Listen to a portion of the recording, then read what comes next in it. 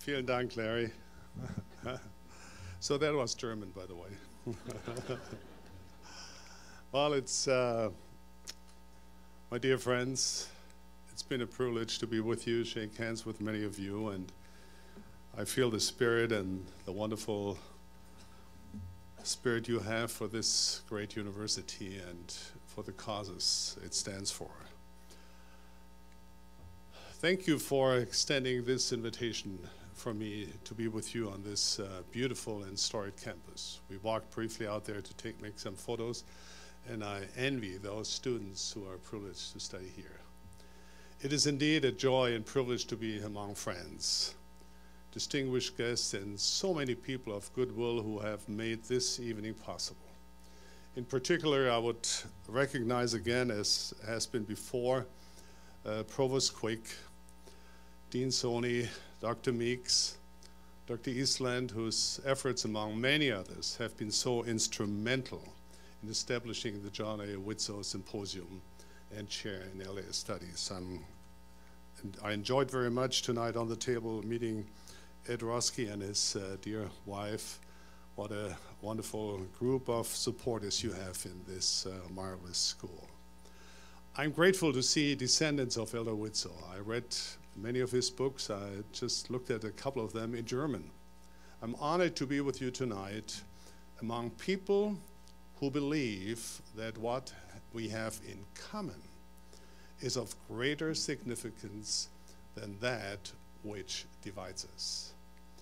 The effort to throw off traditions of distrust and pettiness and truly see one another with new eyes, see each other not as aliens or adversaries, but as fellow travelers, brothers and sisters, and children of God, is one of the most challenging, while at the same time most rewarding and ennobling experiences of our human existence. I commend the University of Southern California for its desire to advance dialogue in religious studies and for this effort to seek out commonalities and discover shared values among people. Now, Dr. John A. Widtsoe was asked to fulfill that assignment, actually after a long time he spent in Europe. He was actually happy to be back in Utah, and here he was coming, and he came with an open heart and with a great desire. Church population in Brother Widtsoe's stay was primarily centered in the western United States. Today, more than half of LDS church members live outside the US and Canada. In fact, members of the church reside in 190 countries and speak 123 different languages. We have 80,000 missionaries in the field worldwide. 55 different languages are taught to our missionaries, and they really love the countries they go to. They come back as the greatest ambassadors for those countries. As the church expands, so too does the need for new meeting houses. And the church today is building them at a rate of 2 each week. 80 years ago, the church was more insular, concerned primarily with the well-being of its own members. This was particularly true during the immediately after the difficult years of the Great Depression, when so many throughout the world were struggling to survive. Nevertheless, it was during that trying time that the Mormon Church welfare program emerged, and some of you had the privilege to see that in Salt Lake City firsthand. As a part of this program, the church created farms, ranches, and orchards that produce everything from bread to cheese to peanut butter to jam to pasta. Each year, members of the church volunteer 4.5 million hours working on farms, in canneries, and storehouses to produce needed items for those who are in distress. These items end up in 135 bishops' storehouses, small grocery stores, so to speak, where the commodities are freely distributed by our bishops to families and individuals in need. It is said that the food in these bishops' storehouses is the best food that money cannot buy. In addition, the church has established more than 100 domestic employment offices and has established thrift stores called Deseret Industries. In 42 locations, those who have difficulty finding or keeping a job receive individualized coaching and are surrounded with a support staff that helps them find employment. All this has happened since Elder Widtsoe explained Mormonism here at USC. Over the years, as the church and its members became more prosperous, they began to reach out in a great humanitarian effort to assist those of other faiths or of no faith at all.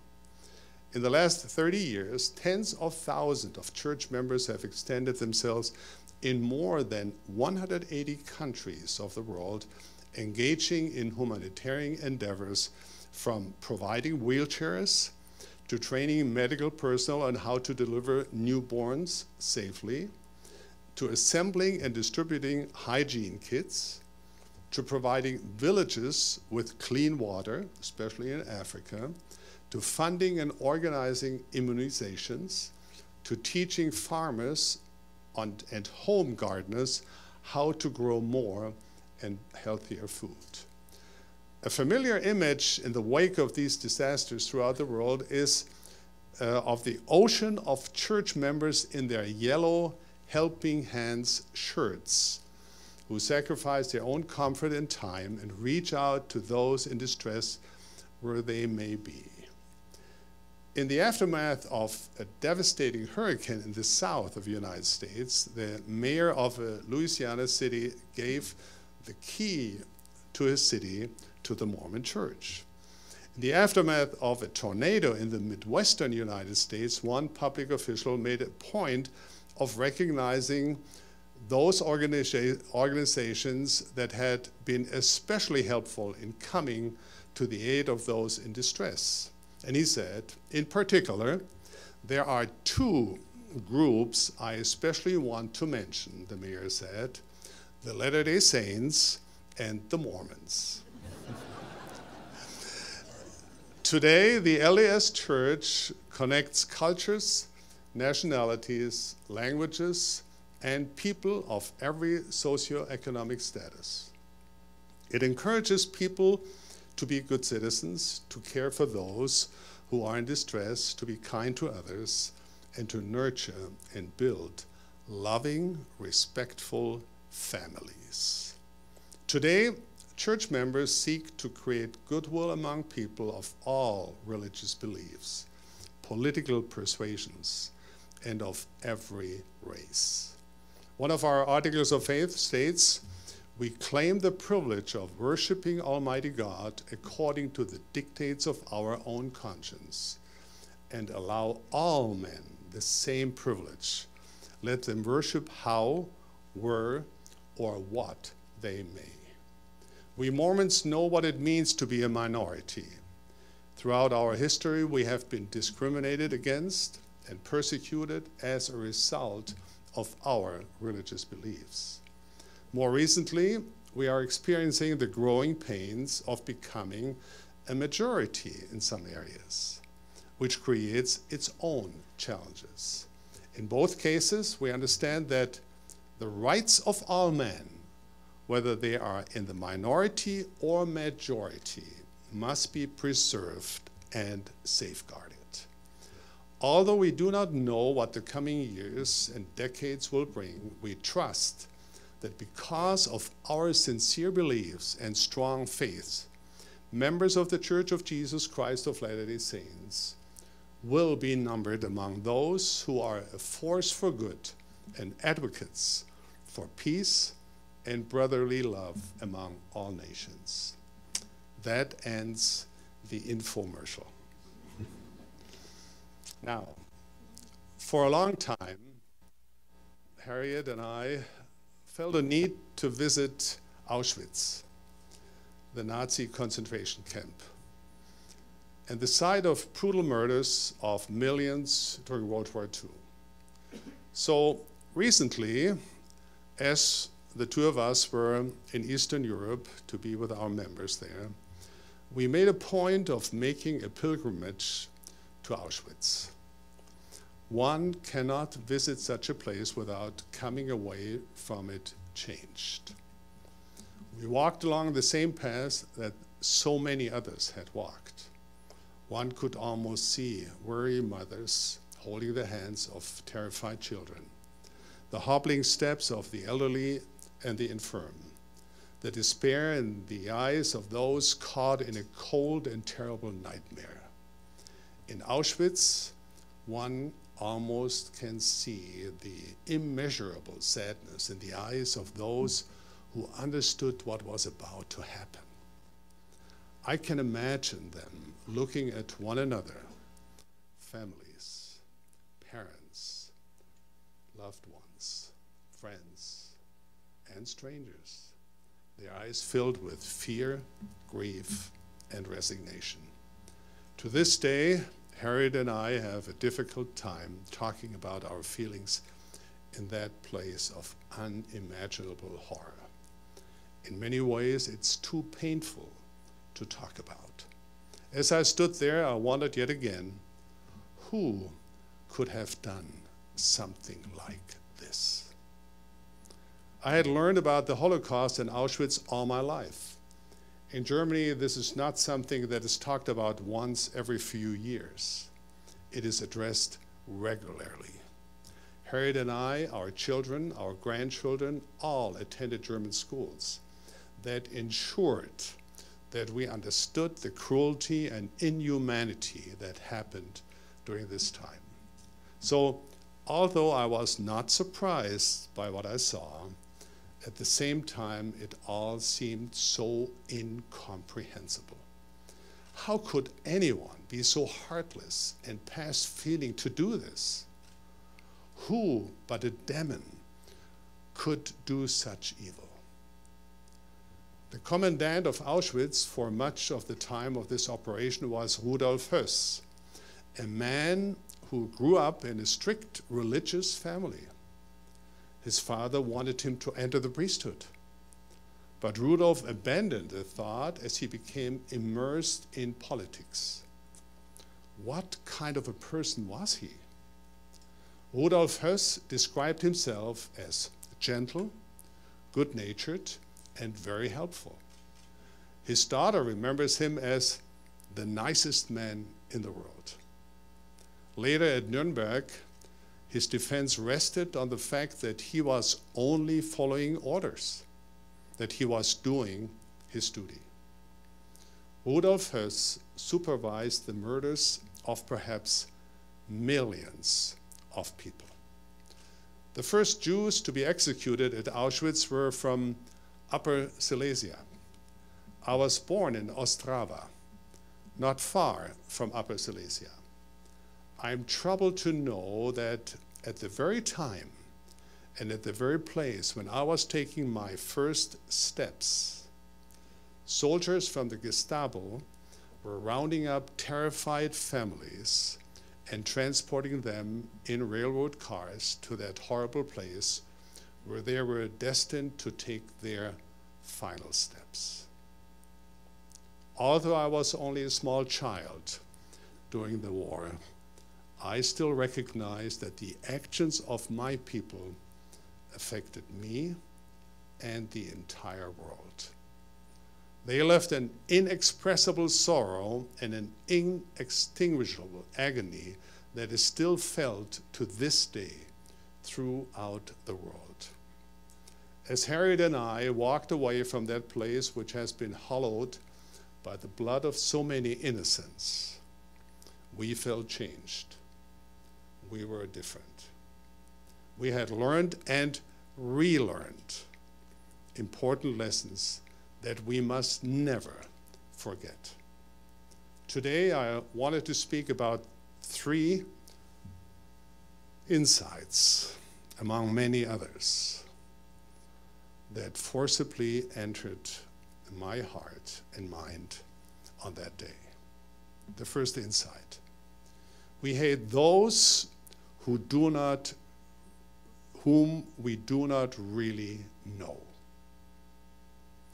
As I reflect on what happened in Germany years ago, it breaks my heart to think of the hatred of my people towards those of the Jewish faith, the Gypsies, the political opposition, and many other groups. That this hatred led to such horrific atrocities is something I still cannot completely understand. Historians, politicians, and sociologists have all attempted to explain what happened and why. And yet, how can one truly understand such evil? I'm convinced that one of the major reasons these atrocities happened is because it is human nature to be suspicious, envious, distrustful, and even hateful of those we do not really know. I suppose we are all guilty of this to one extent or another. Do we really know even our neighbors and colleagues, people we greet daily? Isn't it one of the most disconcerting qualities of being human to distrust or dislike those who are different from us in a variety of elements? The great tragedy is, if only we could take the time to truly know the other person, we would discover that perhaps we are not so different at all. He who once was our enemy can become our friend. The church that I represent has two conferences, general conferences, we call those, each year, where members of the church assemble to hear the word of God. We have a beautiful conference center that is across the street from the Salt Lake City Temple. It seats 21,000 people, and members of the church come from around the world to fellowship with one another and hear the words of God. But at each conference, street preachers of opposing religious views assemble and come to Salt Lake City outside of our conference center. Some of them are polite and desire to engage in rational conversation.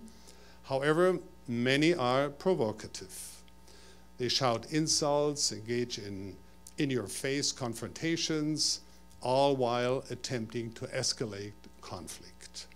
Some of them carry signs accusing the people of my faith of everything from being possessed of Satan to perhaps even using the wrong dinner fork for salads.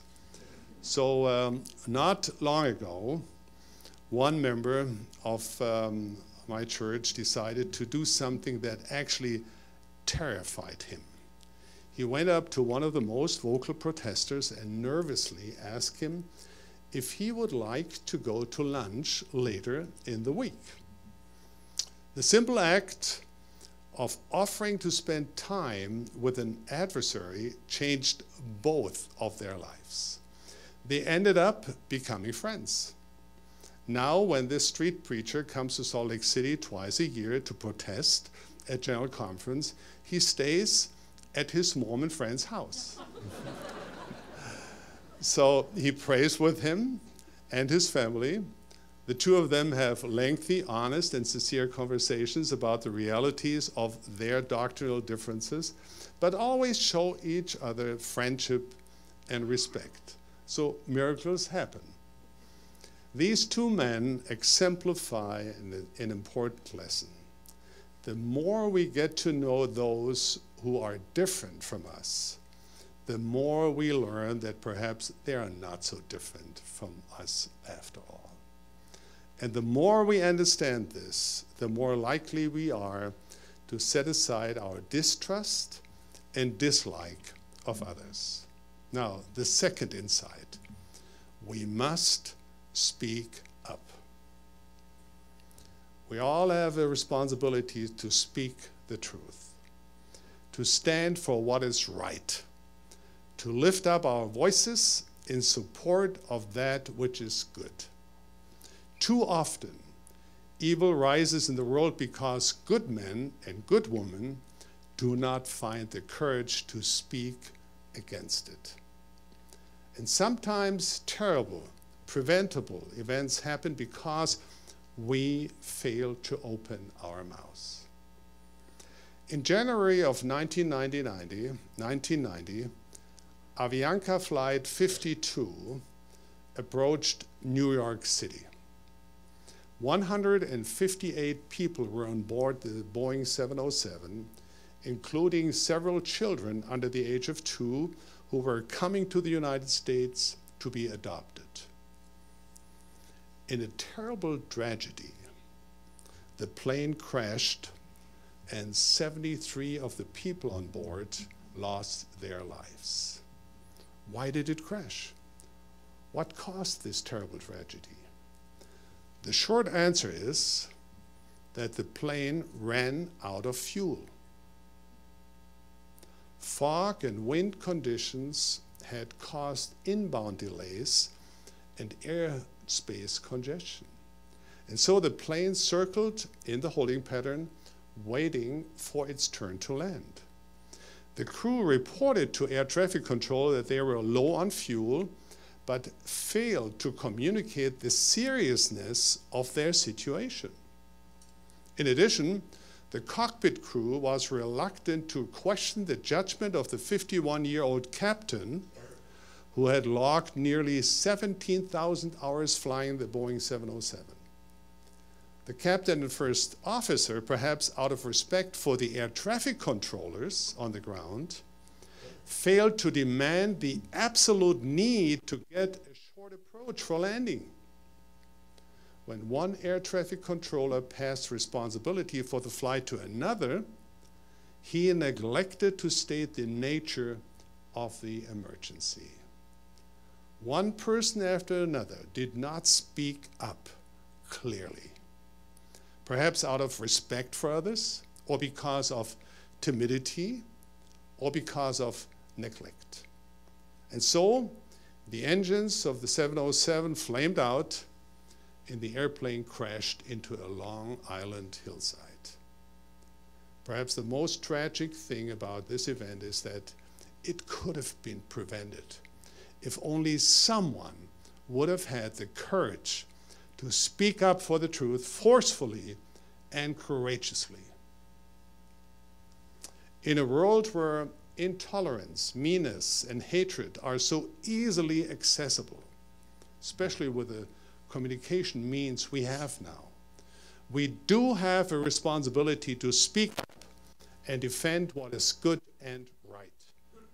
We have all heard the profound statement attributed to Edmund Burke: the only thing necessary for the triumph of evil is for good men and women to do nothing.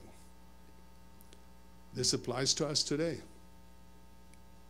We have a responsibility to speak up for goodness, for virtue, for kindness and understanding. We have an obligation to defend the weak and stand up for the downtrodden. In this age, perhaps more than any other since the beginning of time, we are exposed to bullies and braggarts, people who belittle others and preen themselves in prideful arrogance. We can and must stand and let our voices be heard. We don't need to be provocative or belittling, but we must not allow our fears to prevent us from lifting our voices in defense of what is right and good and true.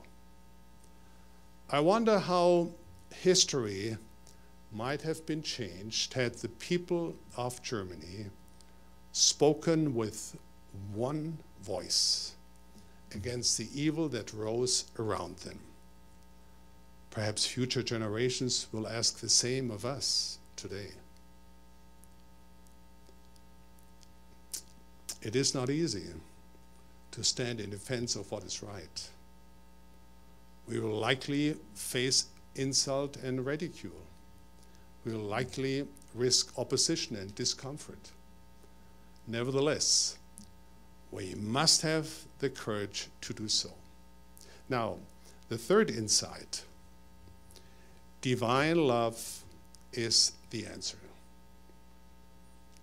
As I walked along the path of Auschwitz, I wondered if there was any hope. Was mankind destined to reenact the same tragedy over and over, each generation writing its own verse and adding to the song of grief and sorrow of the ages? I so desperately wanted to hope it wasn't true that we learn from history that we cannot learn from history. The question that struck deep into my heart was, is there hope? I believe there is. I know there is. And what is that hope? Must we all believe the same creed, espouse the same political opinions, root for the same football team? No, that will never happen, even here at USC.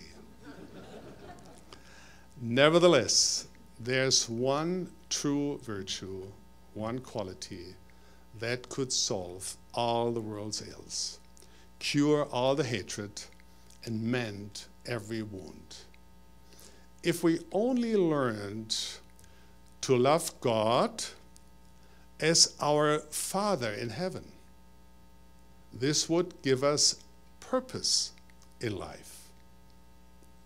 If we only learn to love our fellow men as our brothers and sisters, this would give us compassion. After all, these are God's great commandments, to love God and to love our fellow men. If we distill religion down to its essence, we nearly always recognize that love is not merely the goal of religion, it is also the path of true discipleship. It is the destination. If we love as Christ loved, if we truly follow the path he practiced and preached, there's a chance for us to avoid the echoing tragedies of history and the seemingly unavoidable fatal flaws of man. Will compassion for others bring light into the darkness? Would it allow us to part the clouds and see clearly?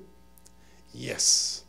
For though we are all born blind, through the light of Christ we can see past darkness and illusion and understand things as they really are. My esteemed friends, my brothers and sisters, I'm convinced that had my countrymen felt and applied the power of divine love and compassion, the Holocaust never could have happened. The evil that befell the world could have been prevented. Such heartache could not have descended upon the planet. It is easy to love those who wear the same color of jersey that we do. It is easy to forgive those who are like us. But what about those who are not on our team? What about those who hate us, who curse us? We are to love our enemies. Bless them that curse us, do good to them that hate us, and pray for them which despiteful use and persecute us. For as we do this, as we love our enemies, we truly begin to be worthy of our heritage as children of our Father which is in heaven. We must love all of God's children because they are our brothers and sisters, as we are here, brothers and sisters. Even and perhaps especially, we must love those who are different and sometimes appear quite strange. This conviction and resolve to overcome our lower instincts and truly love all mankind, regardless of race, regardless of religion, regardless of political ideology and socioeconomic circumstances, is one of the grand objectives of our human existence. It is the essence of pure religion. It may not be an easy thing to do, but it is worth doing, and we can do it. My dear friends, I would like to end my remarks on the same note as I began. It truly is a joy and privilege to be among people who believe that we, the people of the world, have in common is of far greater significance than what divides us. Once again, I commend you for taking a significant step in this direction.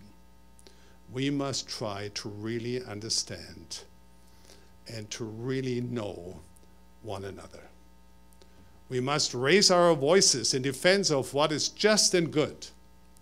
We must increase our genuine love for God, who is our Heavenly Father, and our fellow men, who are our brothers and sisters. This is our greatest hope of preventing the ever-repeating catastrophes that have plagued this planet since its earliest days.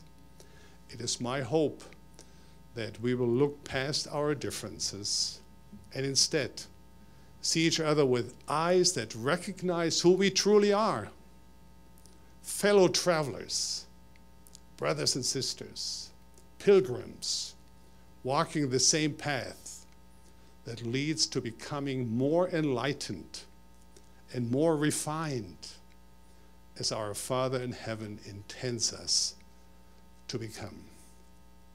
Thank you, my friends. May God bless you all. Thank you so much.